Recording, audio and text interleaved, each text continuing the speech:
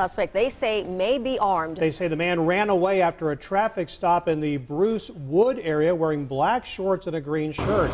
Aaron Rodgers is live in Greenville with more on what has been an extensive search to find him. Aaron. Well, Fred, they called off that search about 30 minutes ago. You can see the scene is cleared, even though deputies say they haven't found the man they're looking for. But I do want you to take a look at what that scene looked like earlier this morning. Very active right off of White Horse Road and Bruce Road here. And it was like this for hours. But as you said, it started off as a traffic stop on 85.